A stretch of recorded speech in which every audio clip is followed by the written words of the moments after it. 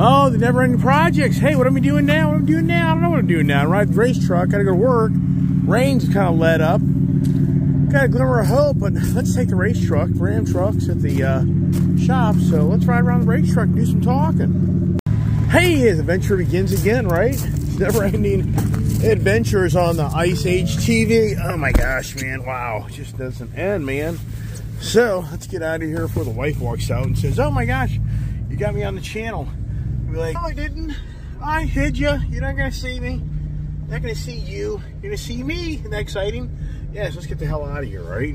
It just doesn't end. The roads. I live on the roads, man. But this truck is so much fun. It really is. Oh, it's the exhaust note time, and wow, just the difference of the personalities of all these different vehicles I own and drive. And that's the thing. I'm just in and out of so many different style vehicles, makes and brands, and I can just tell you the differences because I ride around them. And this truck here is just truly a really just fun truck. And do you hear that exhaust note? And so there's the thing, like in that Ram TRX, yeah, does the kid want more exhaust? Yes. Does the Ram TRX have factory exhaust? Yes. Only thing I think that guy or gal or whoever owned that vehicle has done to that vehicle is they tinted the windows and they did a rear rollback cover, which I do like that. Now right now I don't have this car in sport, so it's a totally different. So I go down here and change the drive modes. See here? So I change these drive modes. This car really, the truck doesn't really have a lot of personality to it. The Ford truly has a huge difference in the way these vehicles drive when you go to different settings. And for me, I can't remember which way to go in these things. It just doesn't end. Look, I don't know. So here we are at the light.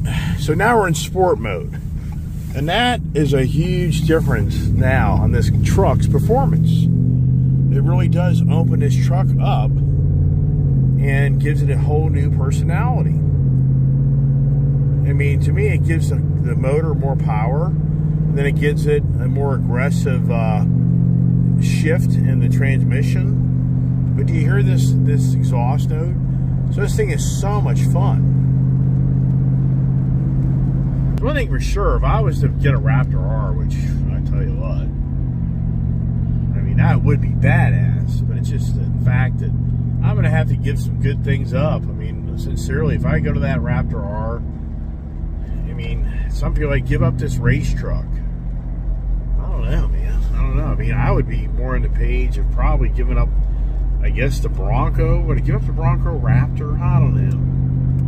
And that's the thing. I just have to think it through. What makes sense? But you know what's interesting is I saw the new Bronco Raptor Ranger. Yeah, talk about. No, I saw the new Raptor Ranger. Just has been released. Now the car magazines are now out there sharing them and giving their overall view of them. But I've seen now that shelter green, and it doesn't look very good. It doesn't look like I thought it would look. So maybe in person it looks better. So now I'm kind of like, I don't know. So, and why is Ford holding up that truck that was built on March 3rd? It's now 3 weeks later, and that truck still hasn't. I mean, I don't know where that truck is in reality. Do I want to know where that truck is? I mean, you know as well as I do. The Ford dealer calls me and they'd be like, "Oh my God, this guy just got a Ram TRX." I mean, yeah, right. Yeah. I mean, I don't disagree. It's and when does it stop? When does the music stop? Right? Listen to this truck. Is this truck just a blast or what? It is. And the last time I drove over in the area of driving, I was driving the Dodge Charger Super B. So, now yesterday I was talking to the Chevy dealer's owner, really smart young guy, and we were talking about the Camaro Z28. We were talking about the Camaro Z28, 2014-15 model, and he said that back like in 2020 or so, the lowest price point happened with those cars. So he thinks that the lowest price point is done, and from this point on, they're going to continue to gain value. So he said there were high mileage Z28s out there, but most of them were like the $30,000 range. But he feels strongly that Z28 that I have, that take care of it, the value of that car is only going to get better. And he said for his dealership, it was so bad. They're not a real big volume dealership because they're in a small town and they're just not that aggressive like some of these other dealers. But he didn't even get a ZL1 last year. So for him, the 2024 last run of the Camaros that were delivered really late last year, he didn't get one. He just got a real basic Camaro. So to get a ZL1 right now, if you find a brand new ZL1 right now, I'll be amazed if it isn't a premium price. And those cars there, in so many ways, I mean, that's a car there that, to me, maybe it has more value than a Hellcat short term, just because there was such a lower production of them. You know, the problem with the Dodge product is there's just so many of them out in the market. And it's just, they flooded the market. Dodge just does that. Dodge is notorious, in my eyes, for really needing their high-end products. They just build a ton of them. Now, the Ram TRX, I'll say this much, they've built a fair amount of them. I don't think they've flooded the market with them. That could change. The Wrangler 392, once again, I don't think they flooded the market. So those products there, the Jeep Trackhawk, they never flooded the market with those. And I can remember all these forum members always talking about how the Trackhawk, MSRP right around the corner. You know, so many people felt that these cars would never sustain their high values. So on the Dodge side, the Challengers and the Hellcats, right? It's always been when they first come out, people pay premium price, then they tank.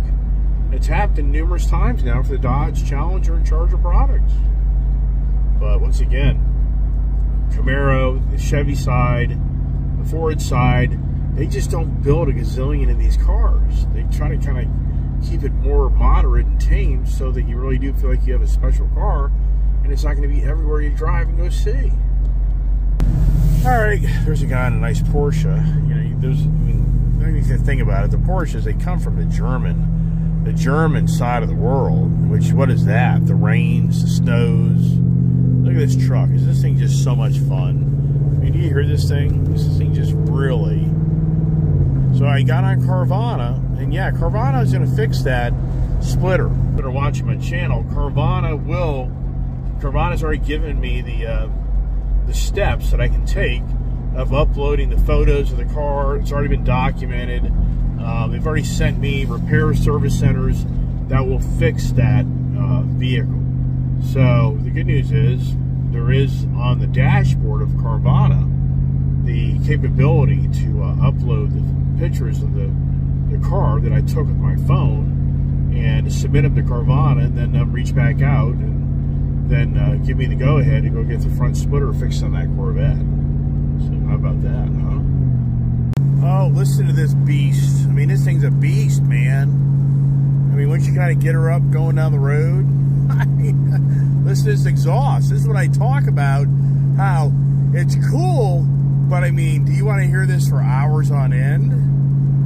I guess my kid does, but wow. Is that like noisy or what? I mean, what is it about trucks? This will be called the Truck Conversation Day.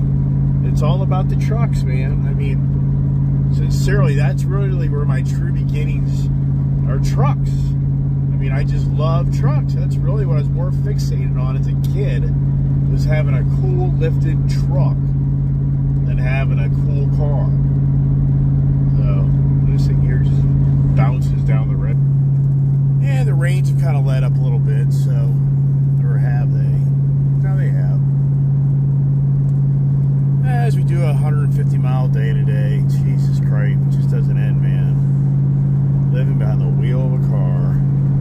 And because of the lousy weather, the roads aren't too bad, because a lot of people held off going and doing their activities, outdoor activities. Man, oh man, this truck is so much fun. Oh my gosh, it has such the race personality. It is so fun. I mean, I just can't get over how this thing just downshifts and then kind of gets back into it. I mean, I know I've done video of this truck, but I haven't taken this truck out in a long ride in a long time. See that? I mean, this is just crazy at how this transmission interacts with this truck. I know, you're sick of it. Yeah, I hear ya. Oh, it's the fun truck. I mean, I just can't emphasize enough how this truck here, woo, I'm busting out.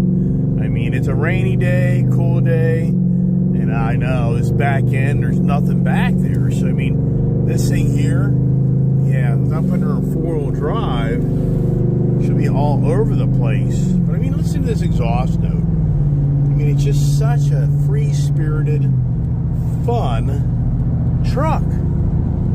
I know people watch my channel like, yeah, we've heard it enough, man. I know, I hear you, but I'm just sharing the fun. Did I say fun? They ain't having no fun. Huh, yeah. I think they're having any fun today. God, that Audi obviously did some serious damage to that vehicle. Wow. Hey, I think as I head back home, head west, I think that we just may get some sunshine before the day's out. That would be nice, wouldn't it? Go pick up the Ram truck when the sun's out, and hopefully the truck's nice and clean for us.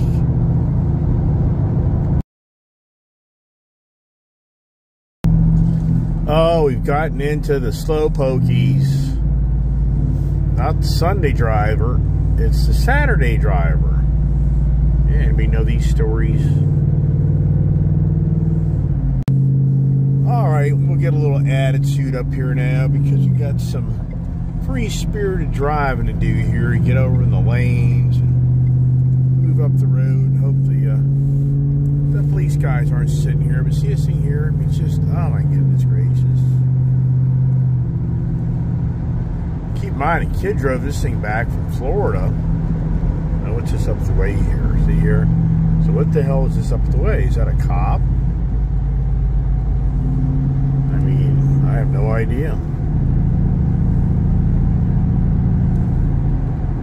Don't think so, but at the same time, yeah, so it's just a person. I mean, that's just so, like, oof. So dangerous, the roads, right?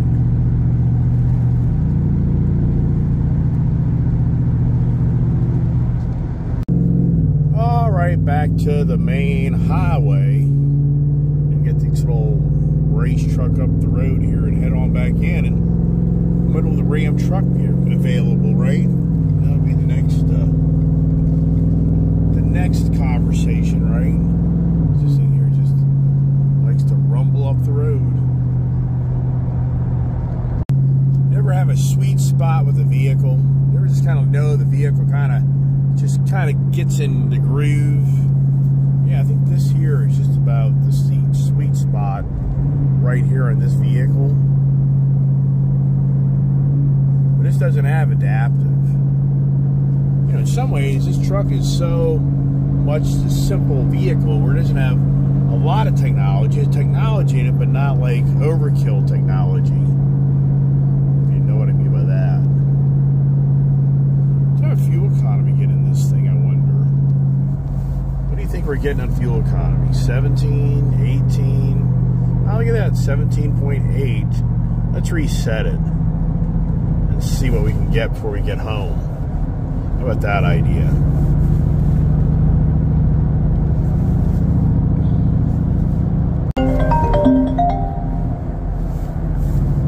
Hello. What are you doing? Driving the race truck from Columbia, Maryland back home after taking care of a customer here. What are you doing? I'm gonna go sign up for the hot yoga. Okay, I haven't heard anything from the dealership. Okay, well, I'm just letting you know. Yeah, no, I know. I'm just sharing with you that I don't think that truck will be ready till 2 or 3 o'clock, personally. Okay. So, go enjoy yourself, and I'll just see you later. Okay, bye. Bye-bye.